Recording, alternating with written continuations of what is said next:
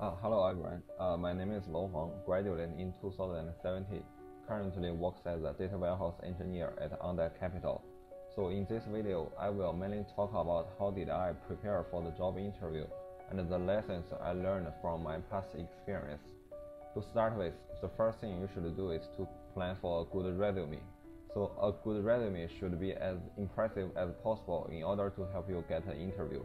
So it's kind of hard at the first to write an English resume, especially when you only had 2 semesters in US until now. But I would say it's a great start point for you to think about these questions from now. So what can you add to your resume? So for example, think about each project you did at each class, which could demonstrate your teamwork, or the online course you took at Udemy or Coursera, which could indicate not only your skills but your enthusiasm for learning. So when you finish your resume, have someone to review it is a great idea. Someone here should be a person with working experience in a related field.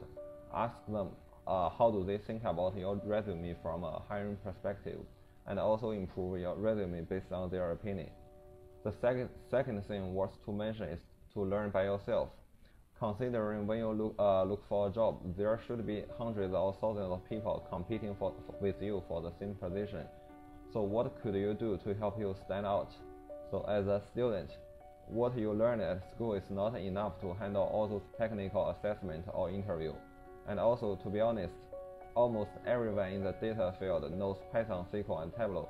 This could only make each position more competitive. Last but not least, start everything as early as possible. Don't wait until graduation to look for a job. The earlier you could learn from each interview, the better you could improve yourself. Try to practice as much as possible before each interview. You can practice with your peer or on the mock interview website. Failure is definitely more frequent than success when you look for a job. If possible, ask feedback from each failure and learn to improve it. So in the end, just based on my own personal experience, I would recommend some website for you to have fun when you feel bored at this time. The first one is Glassdoor, which you could learn from others' interview experience. And the second one is Udemy, where you could learn almost everything related with data. And the third one is the HackerRank, which you can assess your SQL and Python skills. The last thing I want to mention is that don't be sad at this period. Just think from other way. You have much more time than usual to learn everything you need for a job interview. So all in all, get yourself prepared as early as possible and learn from different ways. From the online course, from your failure, and from someone you know with working experience. Good luck. Thank you.